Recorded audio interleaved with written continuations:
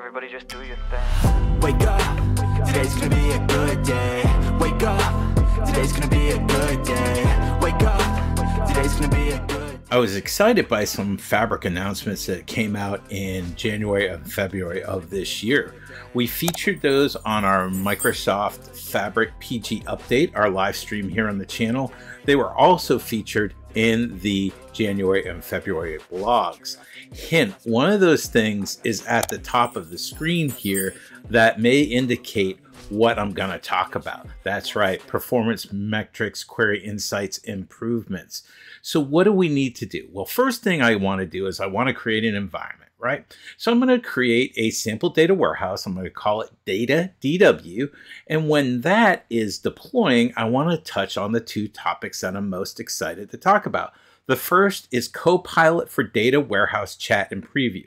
So now we can open up that query window in our UI and we can use Copilot to generate some queries based off our natural query language. The second one is the enhanced performance metrics and query insights. And we're going to go over that here in detail. All right, you can see there my sample database is done. I have a set of tables now to work with. All right, so let's execute a query. We want to use Copilot chat with our natural language to generate some results. It gives us a little bit of a warning there. Let's type in some natural language, right? I'm going to ask it, what states are contained in my data and provide me number of weather events. And it generated to T-SQL. I'm going to hit tab. It's going to select that data after I hit run. And you're going to see that New York contains all my weather events. Let's generate another query. Let's ask it, what is the average temperature by state by month? Generated that query. I hit tab. I executed it. However, as you can see, my month name isn't quite sorted correctly. So let's use natural language to see if we can fix that. So let's type in order by and watch what happens here. It starts making recommendations. I'm going to put in order month name by, let's say, month value. And let's see what happens when I do that. So by month value, there we go, typed it in and watch what happens. Copilot chat is going to make a recommendation. It's going to give me this new order by statement. I'm going to tab this out and I want to run this. I want to see if this gives me the result set that I'm looking for. Go ahead and run that and look at that. Magic, right? Our month name is now sorted in the correct order, January through December. All right, with these queries generated now with Copilot chat, I'm going to go ahead and run these a couple of times because I want to get some data executed against our data warehouse. So we used Copilot chat against our data warehouse to generate some queries, but now I want to look and see what these queries did within my data warehouse. And we're going to look at Query Insight. So we're going to go here to execute request history under Query Insights. It's going to give us this query here. It's going to run it and you can see a ton of results, right? On the screen, there's a lot of information. Now, I'm going to scroll over a little bit, blur some things out there, and you can see we have some of our new columns. But right now, for me, the UI isn't really user-friendly. It's a little bit frustrating, honestly, for me. I can't expand the columns. I can't easily copy and paste values from here.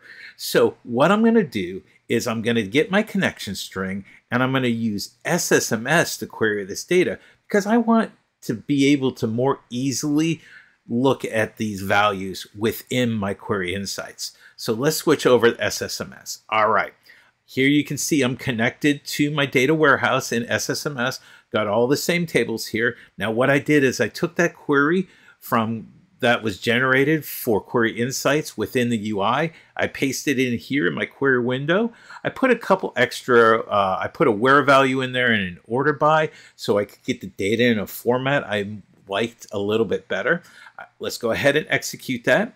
It gave us a result set. Now, the first column I want to call out here, these aren't new. This isn't a new column, but the distributed statement ID. This is going to be very important if you're looking for how much this query is costing with respect to capacity. You'll use that distributed statement ID to go over to capacity metrics and find out that information. But let's scroll all the way to the right because we're here to talk about the 4 new cool new columns, the improvements. We have the allocated CPU time. This shows us the total time of CPUs that was allocated for our query. The next one we have is data scanned remote storage. This shows us how much data was scanned or read from remote storage, OneLake. Then we have our data scanned disk. This is going to show us how much data was scanned or read from local disk. And the final column that I'd like to discuss for the improved metrics is the data scanned memory MB. This shows how much data was scanned, read from local disk. Data scanned from disk and memory together indicate how much data was read from cache. Okay, let's put it all together now. We first ran the query. It read our data from data scanned remote storage. The next 3 executions read from data scanned memory, so it was closer to our CPU. Now, when we're looking at performance of our queries, we can answer some questions. If somebody came in and asked us, well, it ran slow the first time, but the next 3 times it ran relatively quickly. You can see here the first time when it was reading data scanned from remote storage, it took about 3.5 seconds. Every time after that, it took 112 milliseconds or so. Another reason why I'm using SSMS is I'm showing here on the screen that for me, expanding and decreasing column sizes is a lot more flexible. Copying data for me is a lot more flexible in SSMS. I can easily take that, copy and paste that into a T-SQL formatter to make that more readable. January and February were chock full of updates when it came to Microsoft Fabric. We looked at 2 of those updates that enhanced our Fabric data warehouse. We looked at the Copilot data warehouse chat that allows us to use natural language to do things like create queries.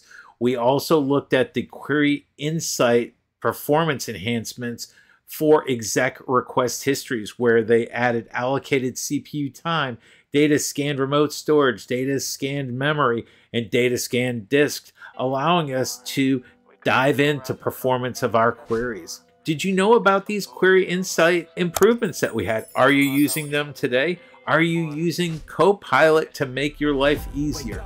Let us know in the comments down below in the video. And as always, be good to each other. Today's gonna be a good day. Wake up.